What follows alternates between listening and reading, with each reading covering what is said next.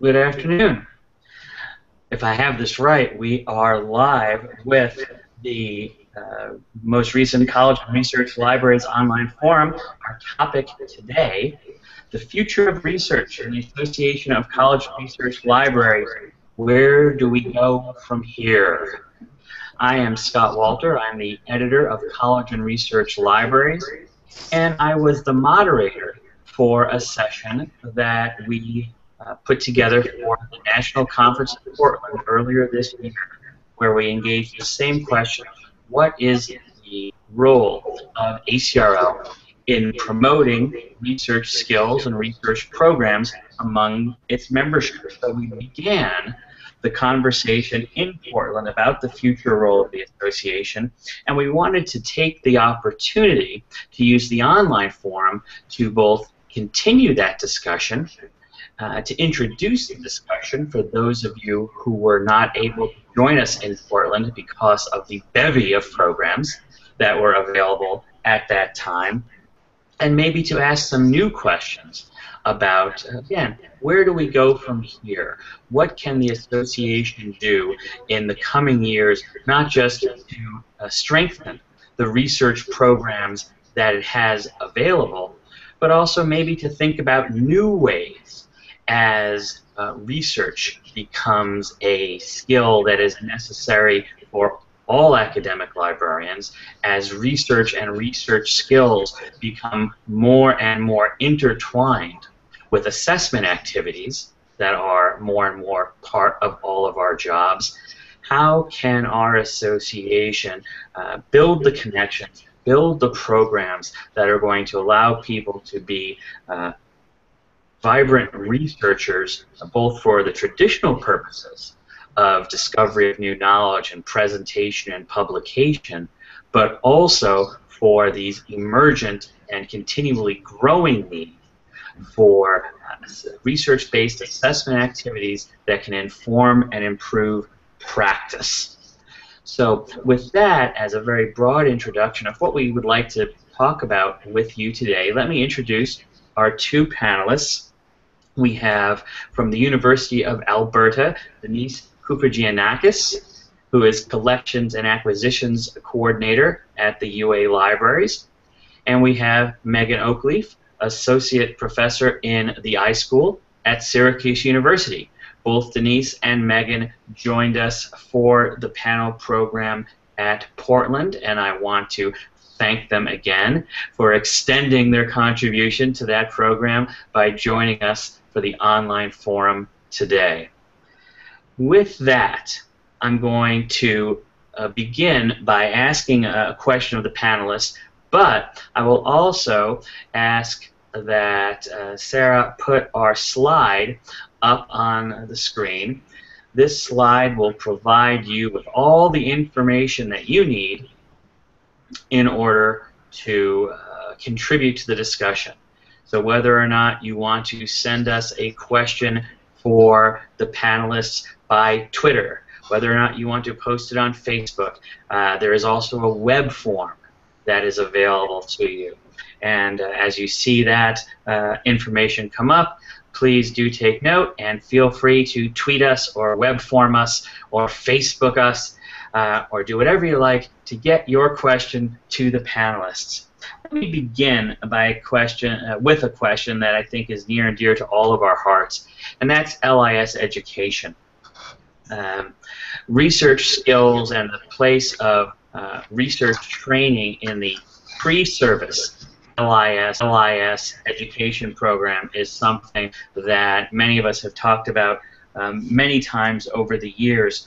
But the question that I would like to pose to our panelists is, how can ACRL collaborate with LIS programs, not to suggest what LIS programs should be doing, but rather to look at how the association and its capacities for continuing professional education can come together with LIS programs and their capacity both for pre-service and continuing professional education in order to come up with a real lifelong vision of research skills training that takes you from your first day in library school all the way into your initial position, your mid-career, and so on. How do we take a lifelong view of research skills training and education field?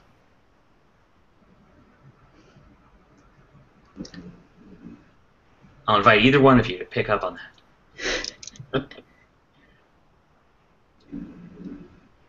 Okay, well, Denise, you want me to take a crack at it? I will.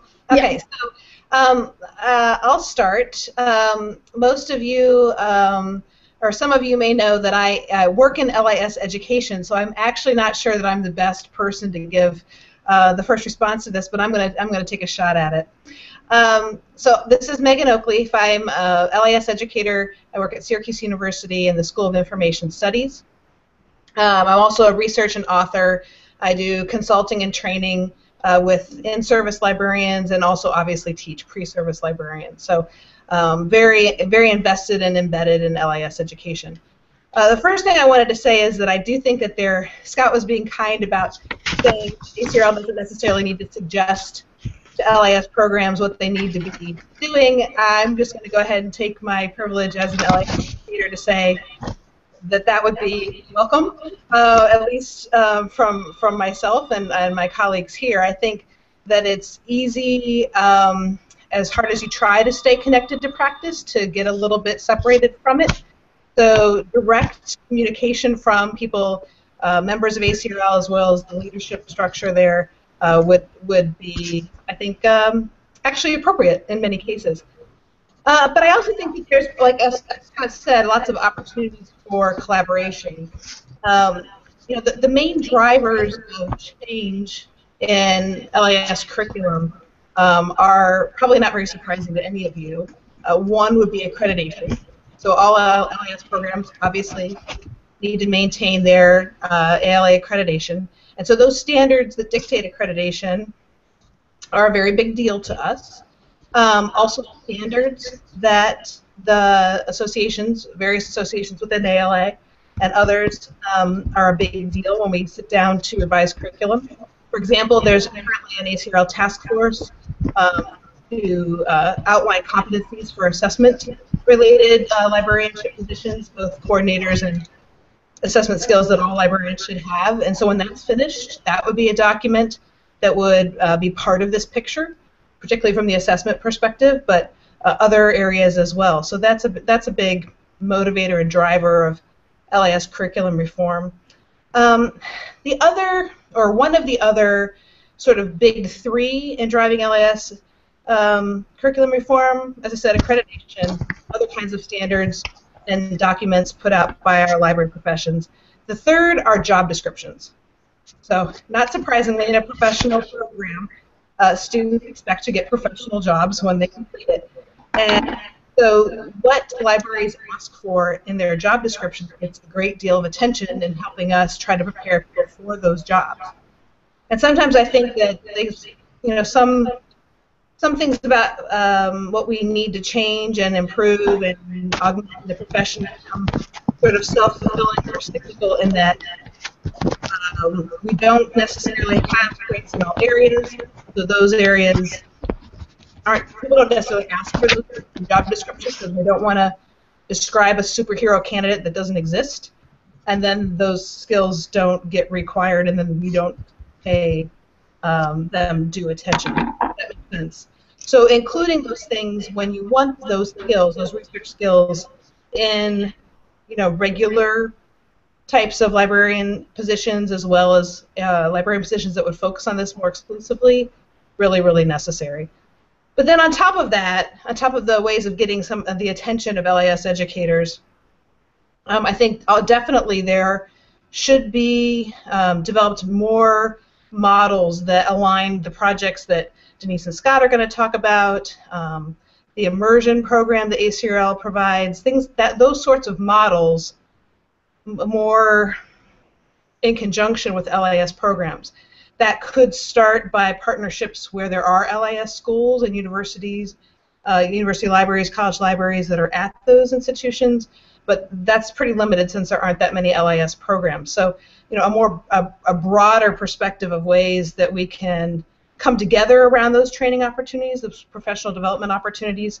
I've said before that I think one of the things that ACRL does best is professional development, and we're supposed to be developing professionals, so it seems like there would be a natural synergy around there. However, oftentimes that is not the case. So those are some of my initial thoughts on that.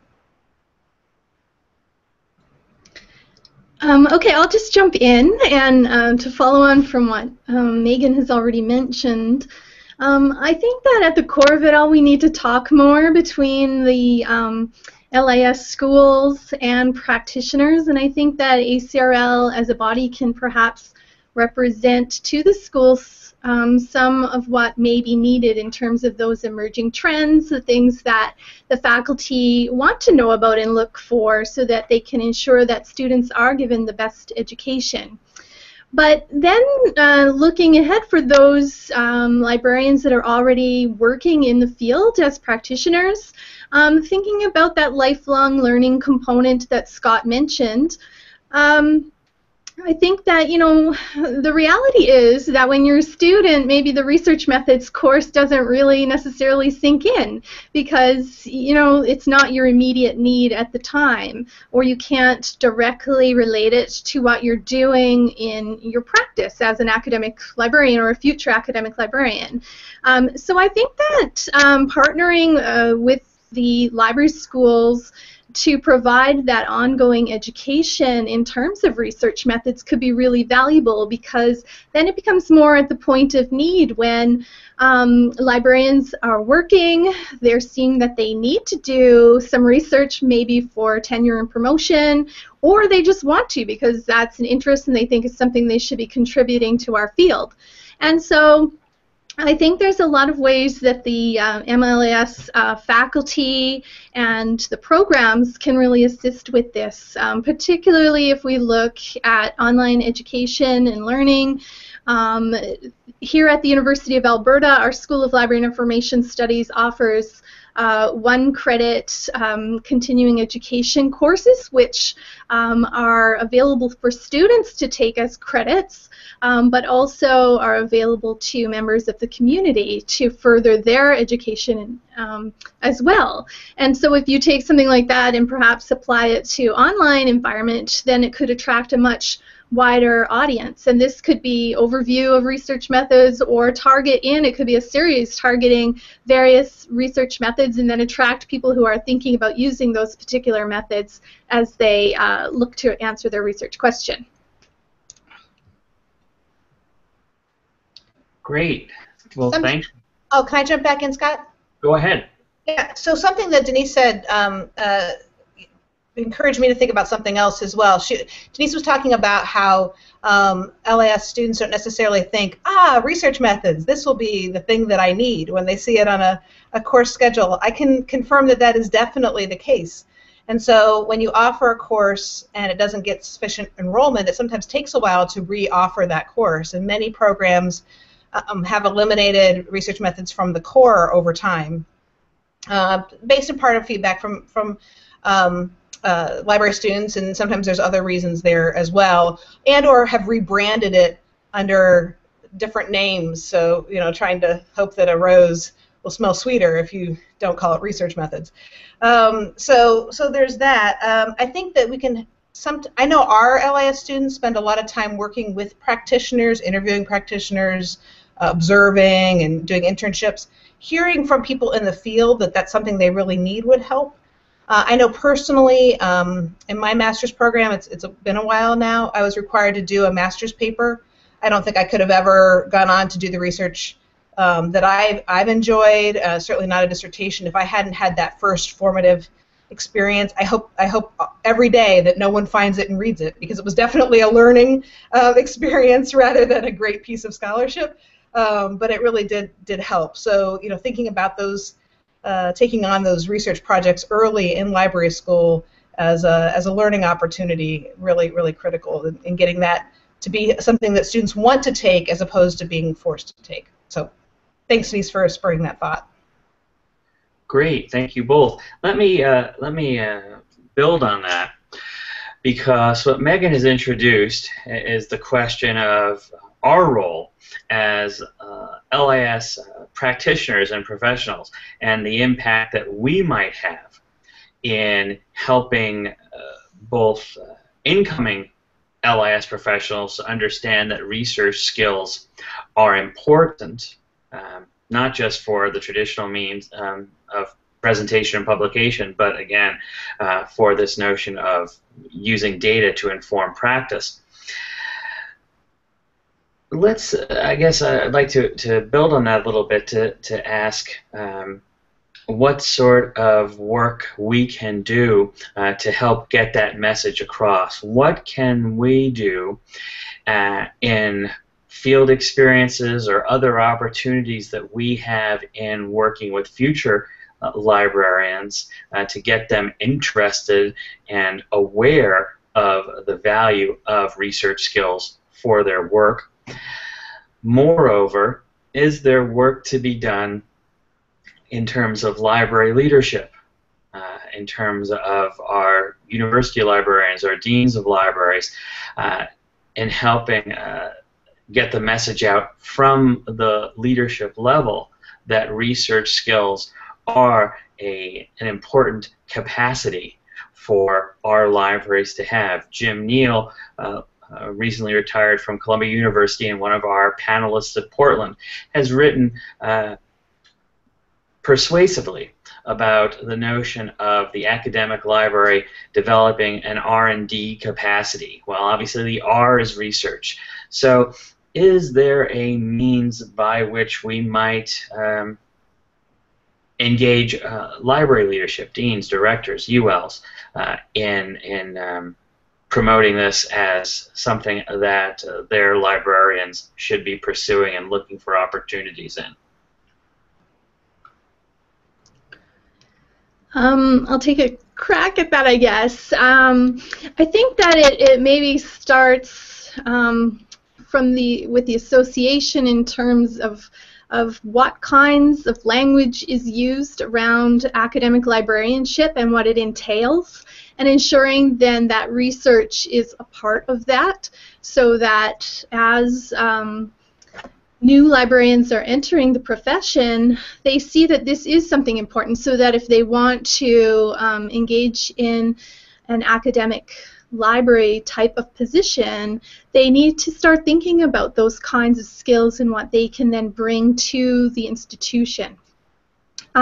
So yes, definitely having the leaders of our institutions, our deans, you know, come out and voice those kinds of things being important, I think should really have an impact. I think that there's another side to it as well, which is just the reason that well, the reason that I, for example, do research, which is to hopefully better our profession. So just at the core of trying to have a better evidence base and have this research that we can use to actually show we are a profession and know what we're talking about and what we're doing. So I think underlying everything needs to be that concept of research being important to what we do as professionals. I think the movement of evidence-based library and information practice, which I have been a part of for about the past 15 years, is kind of now at the point where it's catching on and is being recognized as an important way for academic librarians to approach their practice. And research is one very important piece of that evidence. And so if we know that that's then a way that we are going to be practicing in the future, we need to ensure that librarians entering our profession have those skills, and if they have them at least to a certain degree when they're starting, but then as they're entering into new positions, that we mentor those librarians, that we help them along, that we show them what this actually means in terms of doing research while you are a practitioner as well. So whatever, you know, can be done in terms of mentoring, assisting, understanding the kinds of questions and how you go about finding answers to those questions, and supporting those librarians in gaining those skills, so that it's not just about them achieving tenure, but it's about that underlying, you know, basis of why we're doing what we're doing. I want to jump in before Megan answers, just to underline that notion of why I research, and that is, I think Denise, you really hit it on the head for me. You know, when I think about why I do research in order to do my job better. I do research in order to ensure that my library is serving its users as effectively as it can be, and that these are not just about publishing. It's not just about tenure. It's about being what I and others have sometimes called a scholarly practitioner. It's about looking at your work with that same degree of rigor that you do when you prepare to publish. I'm going to turn it over to Megan for her response. I also want to remind the audience, we are open for your questions. Send them along, web form, Twitter. We're looking forward to hearing some of your questions and your ideas on these topics. Great. So yes, please do that, and we could even put up that slide again, possibly, because you don't really need to see me to hear me. Just to tack on to that, I mean, I really feel like from a UL perspective, I've never been one, but I certainly can imagine that perspective pretty easily. You know, Denise, there's no one who speaks more eloquently about evidence-based librarianship than Denise. We really all should be using data-driven decision-making rather than what Jonathan Eldridge outlined at an EBLIP conference years ago, but which really has stuck with me, the cognitive biases that he investigated in librarianship and the ways we make decisions when we don't make decisions on data. So, you know, not every decision has to be made on a full-scale, you know, research project, but some sort of research and understanding the foundations of how research works, how it's driven by questions, what kinds of things are legitimate approaches and methods to a given question, for a given question. All of that is really critical to understand. And so if ULs and everyone down, you know, from the top to the bottom of the organization needs to make decisions as they do on a regular basis, making those decisions based not on whimsy, faith, hope, or anything else that's really not a good plan. You know, having that research focus, that research attitude, that research mentality, looking for either research that's done in your own library or places that are similar to your library to be able to make those decisions on, really so important.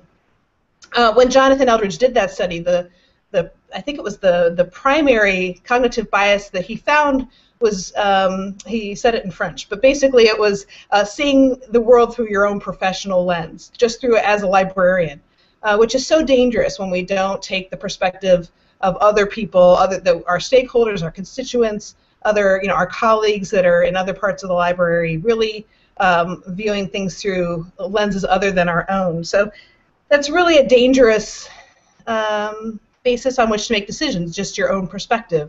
And research helps you get a clearer picture on that. So I think that's really important. One of the areas in which that's, I think, been the case has been the Value of Academic Libraries initiative that ACRL started several years ago, and I was lucky enough to be a part of. You know, really, a university librarian, one of their key jobs is to demonstrate, communicate, for sure, and grow the value and impact of their libraries. And without the data around that from research, from assessment and other types of research, that's a very difficult thing to do, as I'm sure people know. I also often joke, but it's not really exactly a joke, that you know, research can come from really dark places as well. And so I think back to Carol Kulthau's information search process. And my favorite step in that process, she labels as confusion, frustration, and doubt. And you know, if you're not encountering confusion and frustration and doubt in your job, you're probably not paying enough attention. And the way to alleviate those feelings is by delving into the evidence, the research, the data, so that you can get some clarity. Another more colloquial way of putting that, I guess, is sometimes being confused or even ticked off. My best research comes from being ticked off about something and wanting to get to the bottom of it. So if you've got angry ULs out there, I think that research is a good way to go to bring clarity to that and help them make decisions based on rational thought rather than like, I'm so angry. So you know, I think that ULs really need to both encourage but also actively reward the risk-taking that's involved in research, right? So you write a research question, you hope to find a particular, you have in the back of your mind a particular result that you maybe in your heart want to find, but you go into it with an open mind and using good practice. How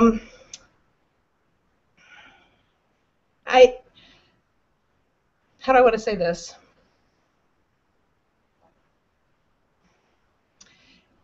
But I mean, if you don't have those tools, if you don't have the resources that you need to pursue that research, then you're really going to be in a stuck place. If you find out that the result is what you had hoped maybe not to find, you need to be in a safe place where that risk-taking will still be valued and rewarded. Something that I know a lot of colleagues say is to fail fast in order to succeed sooner. Failed research isn't really a failed project unless you fail to use that information to move forward in a positive way. So thinking about how you're going to reward the risks inherent in research is really important. Yeah, we reward successful published research, but even research that turns up, or maybe more so, research that turns up that thing we don't want to hear, really needs to be safeguarded and rewarded in organizations. And ULs there's no one in a better spot to protect and support that than a university librarian. Let's build on that. A couple of interesting questions related to this, I think, have come up on Twitter in the last couple of minutes that speak to the leadership role.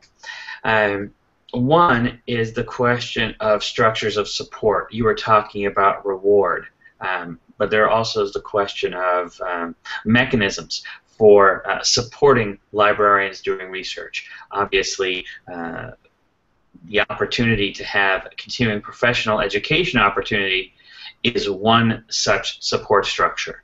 The opportunity to get professional development funding for participating in those sorts of activities would be another example of a commitment the leadership could make in developing skills among its staff. And of course there are others. An interesting question was posed, and that was to look at this not just at the individual librarian level, which might be in relationship to reward structures or release time or what have you, but to look at the organizational capacity. A library that had an identified research agenda. We know that in many academic programs there may be areas of research strength that the academic leadership consciously pursues, tries to grow greater strength in order to bring a critical mass of researchers. What about the idea of a library identifying a particular area within academic librarianship that it would look to grow as an organization, to build skills in a particular area, whether that was teaching and learning or digital library development, or you can imagine other sorts of examples? It's an interesting idea. What do you think of it? Yeah, I think that's a great idea. I think if all academic libraries had those conversations, and I think that it also needs to be throughout an organization so that it's not top down. I think if you're telling people they have to do a particular type of research, it's just not going to work very well.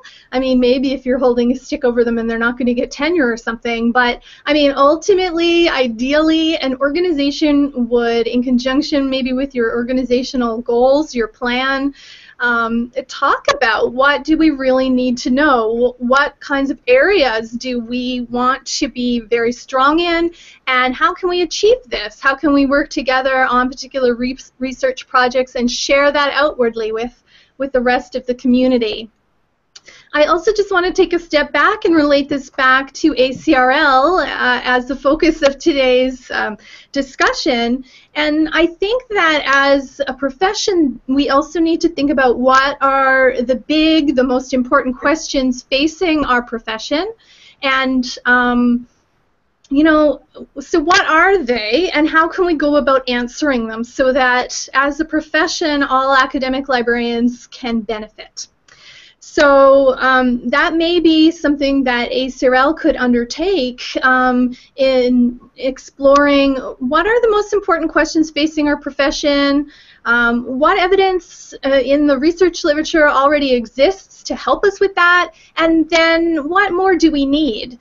And then outwardly that could allow teams, perhaps, of librarians who are interested, regardless of where they may be in the country, to form research groups and work on those kinds of questions together. So it then pairs people together with their interests. It starts to form community, even though people may be dispersed. We can do so much online now, particularly with research projects, and usually if it's beyond your institution, all for the better. So I really think that we can head in that direction, and as a side note to that, the summarization of existing research on particular research questions is also very valuable because it allows practicing librarians to know what the state of the research base is before they go forward with their own research or their decision making. So doing things like systematic reviews on topics that are important to us. And I'll just note that the Medical Libraries Association is doing this right now. There's a model that can be followed. I can't remember exactly how many teams, but there's maybe 12 or 15 teams of researchers who are librarians, medical librarians, working on the topics that the MLA has determined to be of greatest significance to them. I'd just like to mention that we have a second really great example of that in the Assessment in Action project that ACRL has headed up, and they're in their third year of that. They took on many of the questions that were either started or continued by the Live Academic Libraries Initiative, but also have reached beyond that to issues of institutional importance at these different campuses, and have done a great job of really training and bringing together whole campus teams, so a more holistic approach to the problem. So I think that's another really great example of where ACRL has seen a need, responded to it in a variety of different ways. They, the report, the initiatives, the summit, the assessment in action, the continuous grant writing.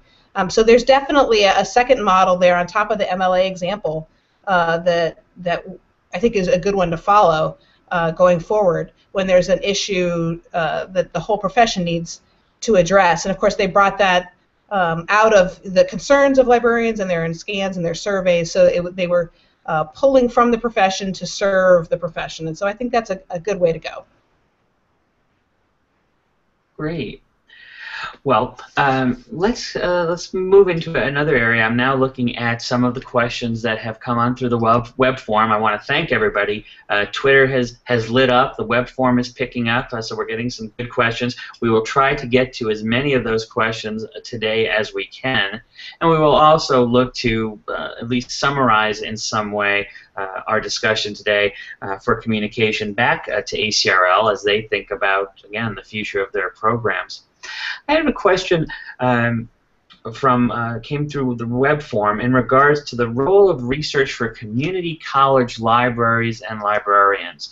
We all know that, at least in the U.S., a very significant number, I think even the majority of students who are educated in terms of post-secondary education are in community colleges. We also know that many people, again in the U.S. context, will move in and out of 4-year and 2-year institutions routinely, not just during their traditional years of 18 to 21, but perhaps throughout their lives as they do job retraining and so on.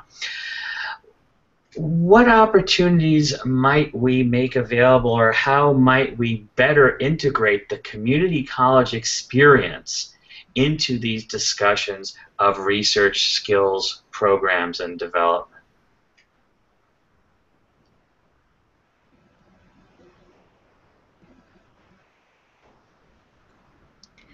Okay. I work in a large university library, so I don't know that I feel that adequate to answer this question, and I really hope that we're not only getting questions from those of you listening, but that you send your ideas. And I know Scott was planning to give feedback to ACRL, so we do want to hear from you and your experiences and what you think about some of these issues, like this question that has just been posed. I guess personally, I think it's important, regardless of what type of library you work in, although I completely understand that the circumstances are different depending upon what your expectations are and what you can do. I think in all cases it's really important that we try to draw upon research and other forms of evidence to inform our practice. Hopefully, really extending that same kind of continuing education opportunity to those who work in community colleges would be great. I mean, we're all of the same skill level and have the same, background in education and are trying in the same ways to serve our users, regardless of our library type. And so it comes down to tailoring things that work for you. And one example may be action research-led kinds of projects that are very practical, on the ground, dealing with exactly the issues that you're facing in practice, and trying to do that just in a little bit of a more systematic way, tracking and reflecting on changes that occur as you implement something new, and integrating that into your practice. It occurs to me also, so I obviously am not a community college librarian either, and so like Denise and Scott, I would like to hear from those of you who are listening who do want to speak to that directly, so please chime in. But having said that, as having crossed into the dark side and moved into the faculty role, it can be very isolating, and I'm imagining many community colleges have fewer within library colleagues and resources sometimes, as opposed to a really big organization at a large library organization. And that's something that is definitely in common with my experience, where you're sort of this isolated, in some ways, person who needs, when you're doing your research, oftentimes comes up against something you don't know how to do. That you have partial thoughts, or you need confirmation, or you want to run this test or take this approach, and you just need to bounce ideas off someone or get expert guidance. And I think one of the roles of ACRL can be in connecting us with each other, because we have such a depth of experience across the field, but oftentimes we don't know who to ask or who might be willing to offer some advice or support. Certainly we have many professional listservs and other methods of communication that are helpful, but ACRL could also take a lead in helping us connect with each other. I know in the olden days there was, for example, an expert database with regard to information literacy. I'm not suggesting that same model because I think they just put that to bed, but something like that where we can reach out and say, does anyone have any particular expertise in running this type of test, or running this kind of focus group, or structuring this type of question? I just need someone to bounce my ideas off of, because when you're isolated, and sometimes small libraries can feel isolating, you need to have those professional colleagues, which we do as members of this community, but facilitating those connections could be something that ACRL was really critical in helping with. Okay, excellent. Let's talk about facilitating connections. So I know from my own experience, our library was part of the Assessment and Action program, and I know that has been an example of a relatively large-scale research initiative that is coordinated through ACRL, that has been inclusive of large research libraries, of liberal arts colleges, and of community colleges. So I might throw out there, what are other sorts of initiatives like that? I don't expect us to answer that today, but perhaps one approach is to say, well, what are some of these big cross-cutting initiatives that, again, if supported at a national level, might bring in practitioners from all different library types? But I want to now throw out a separate question, and that has to do with Megan's idea of isolation, which I don't mean in an existential way, but simply that we've talked about what LIS programs can do. Well, as we know, there are only so many LIS programs, and there are online educational opportunities, as Denise noted, but of course, again, there are strengths and limitations to that. We know that ACRL at a national level can do programming, does do programming, but we also know that it can be a challenge to participate in programs that might be happening across the country, or in Denise's case, in another country, to participate. But ACRL does have a network, and that network is called the chapters. And those chapters are physically accessible to a large number of our colleagues. Those chapters are inclusive of all different library types. Is there more? If ACRL is on one level thinking about big national projects like assessment and action, is there also something more that we could do locally? Can we use this existing network of chapters to seed these skills, to facilitate these connections, and to help people see what the value of research is to them on the ground?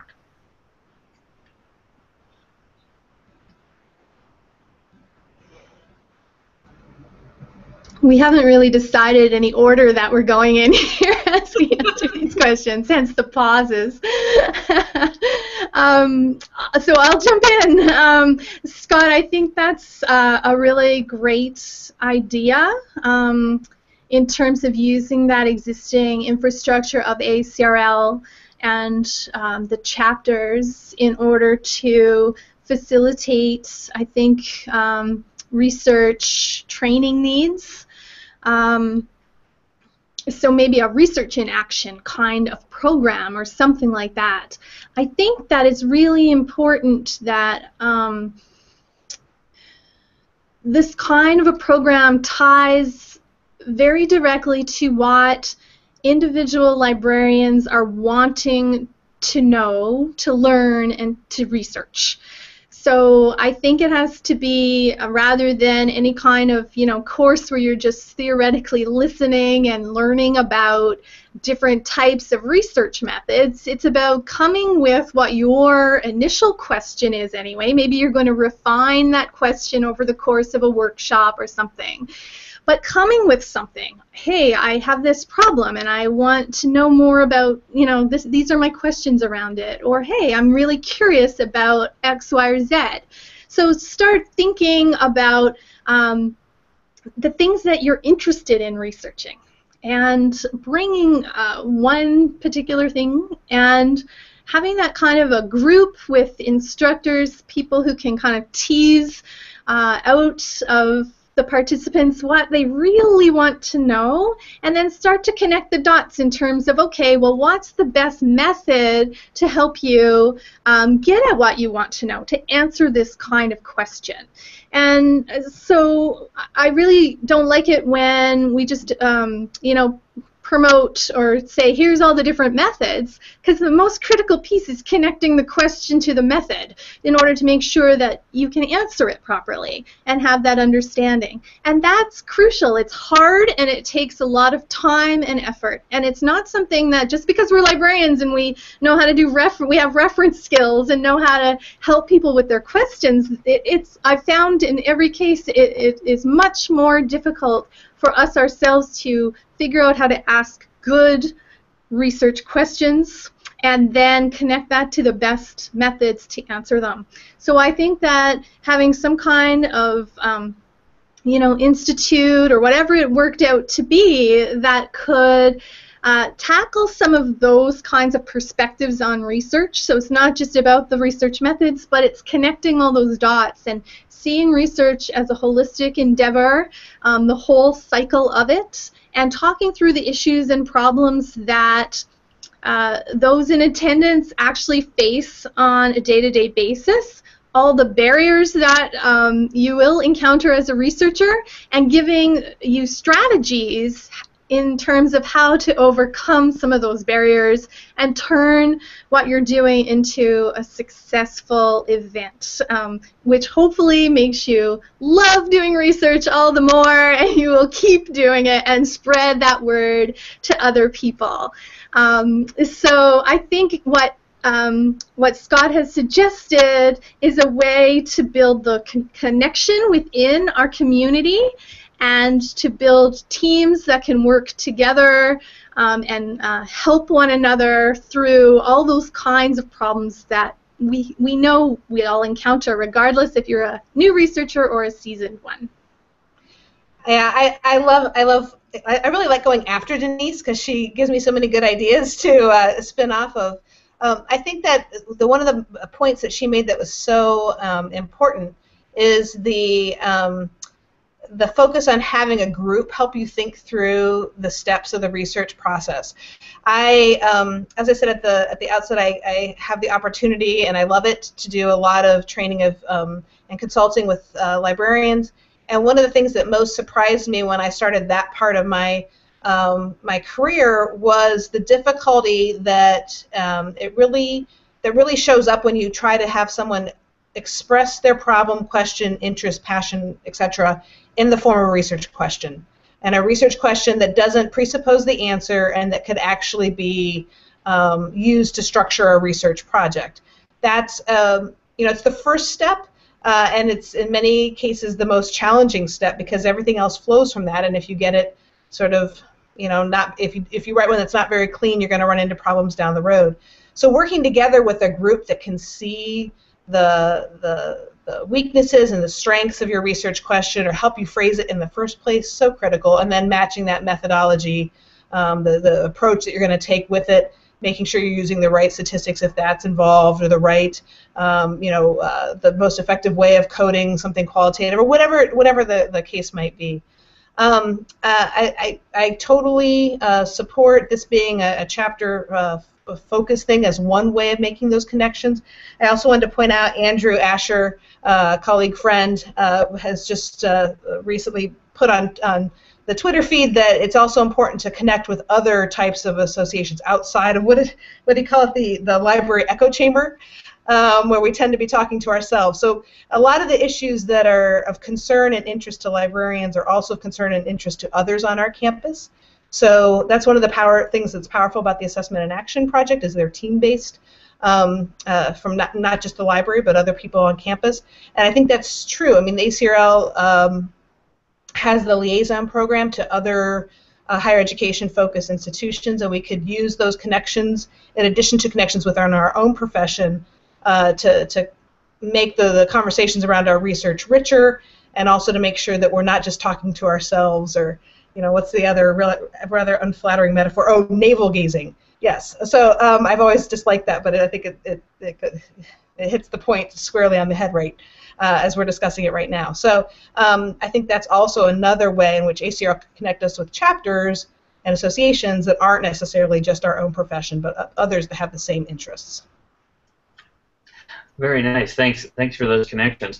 We're coming down into the last, 12, 13 minutes of the session, so I want to make sure everybody has a chance to throw in some questions.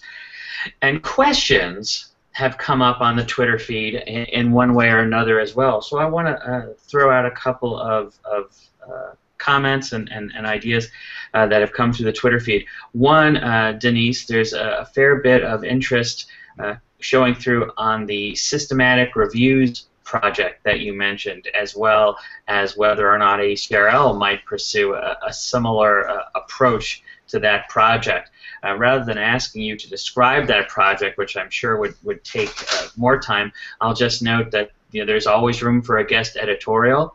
in college and research libraries about how ACRL might move in that direction or learn from the MLA project, so I'll throw that idea out there.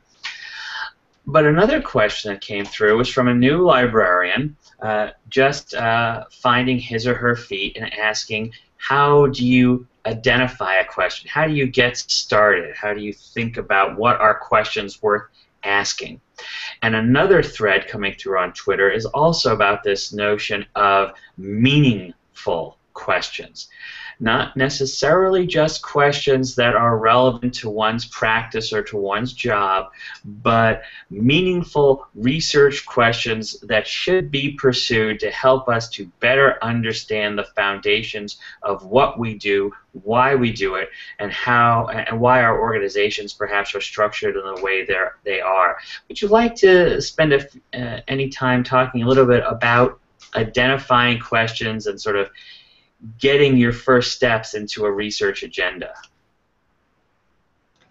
Well, since Denise always has to go first, I'll try it this time. You know, I think you already touched on a lot of the ways that one gets started with a research agenda, Scott. I mean, you start from the things that interest you, the problems that you have. My first research projects were out of frustration that library instruction help didn't help, and that you know, I disagreed with a scaffold approach that some of my colleagues wanted to take because I didn't think it would fit the needs of the students, and I found out in some cases it would, in some cases it wouldn't. So it was really a problem or issue related to my personal practice, and I think that's a fine way to start, especially as a beginning librarian. I think a lot of those things that are a problem or issue for one of us or some of us are relevant to whole sectors of our profession and higher education in general. So I think it's a fine place to begin, and you can extrapolate out as you get your sea legs, so to speak. But in terms of looking at, you know, big research agenda, one of the things that you learn in a research methods course is how to do negative searching, how to find the holes where others either haven't been before, sort of Star Trekian, or you know, where people have gone but not really fully answered the questions. And we are lucky enough to be in a profession where not all the questions are answered. So there's plenty of opportunities to plug those holes.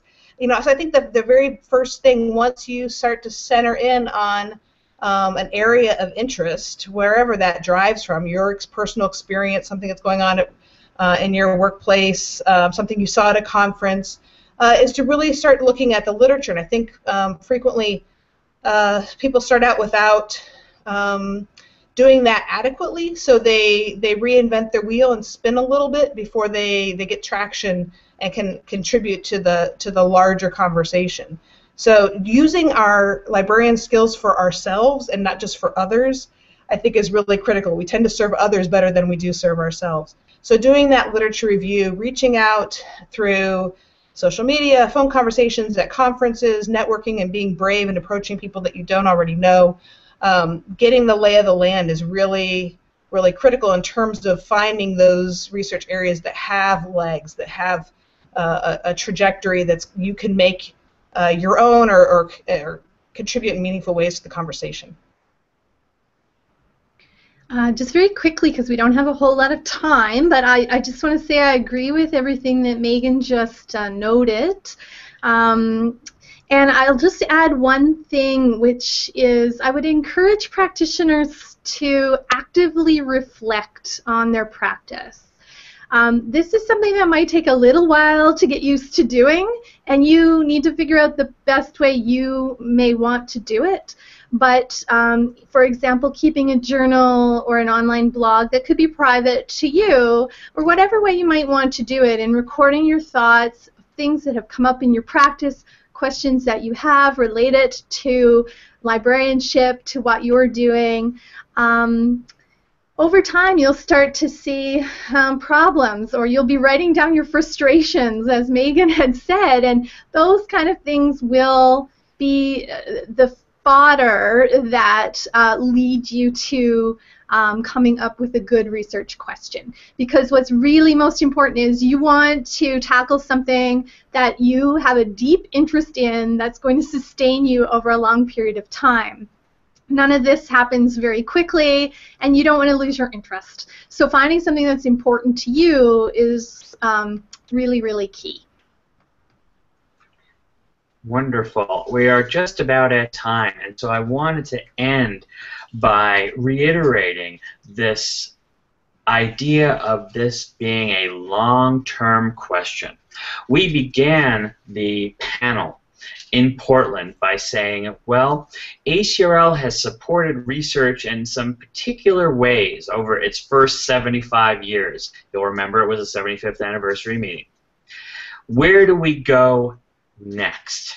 If research skills, whether it is for traditional reasons or for the reasons related to assessment or for whatever reason, is now something that we really would love to see all practitioners have, it really opens up a range of questions. And some of those questions have appeared on Twitter on our ACRL Research Futures hashtag already today. I encourage people to go back and look through that feed if they haven't. But where do we go long term? And again, we don't have an answer for that today, but that's what we would like to present out of these two meetings back to the ACRL board and simply say, there's a need out here, there's an interest out here, there's an interest in doing things potentially in a different way, there's an interest in thinking creatively about our partners, whether that be another professional association like MLA or another academic scholarly association that may have overlapping interests with ours, whether it's thinking more creatively and in a more long-term way about our partnerships with LIS programs, whether it is thinking more creatively about the way in which we disseminate programming through online means or through the existing network of our chapters. These are all questions that we would just like to put out there, and then to see what people are interested in growing for the future. So with that, I am going to sign off, and I'm going to invite both Denise and Megan, in that order, to present any final questions.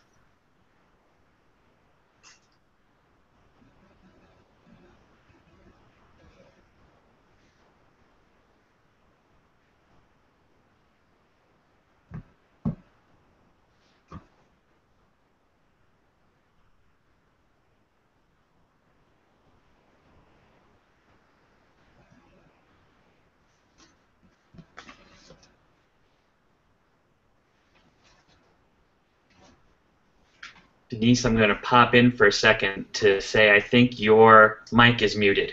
I'm sorry. So I just wanted to say that I would really encourage everyone online and who views the video perhaps later to send in your questions, send in your thoughts around what ACRL can do, and I think that we can really build a stronger community by working together. I have the privilege of getting to agree with both of my colleagues. I think that all of that is true, and I'm so gratified that so many of you have been participating in this conversation. I know it's not always an easy venue to do that, and so I really, really appreciate that, and I hope you'll keep percolating on these thoughts and continue to share them. I really feel like we have lots of good examples. I was just articulating the need to look at the literature, to look at the examples, to look at what's gone before in order to grow and expand on those good ideas and learn from the not so good ideas as a lesson learned. And I think that between the examples that came up today and the other ones that we're aware of as a community, there needs to be sort of a systematic review of what kinds of things like this can be effective. What are the steps in the process of collaboratively and individually, with help from colleagues, pursuing a research agenda and having an association support that. We have numerous successful examples, and we really would do well to learn from them. So I think that although that's not going to be a project that I research, I think someone really should consider looking at what is effective when it comes to the MLA project, existing ACRL projects that have been very successful over the course of ACRL and maybe even more so currently. The other types of things that have been showing up on Twitter where we can learn from our colleagues across the academy. So it doesn't make sense to start from scratch always. Let's practice what we preach and learn from the existing successful collaborations. Wonderful. And with that, we are at time. But this does not need to be the end of the conversation. We look forward to talking with you at other conferences, hearing your ideas. We will communicate them, and we will see what grows. Thank you all. Welcome back from Memorial Day if you're here in the U.S., and welcome back from Monday if you're outside of the U.S. Thank you all. We look forward to continuing this discussion and to future CNRL online forum programs. Thank you all.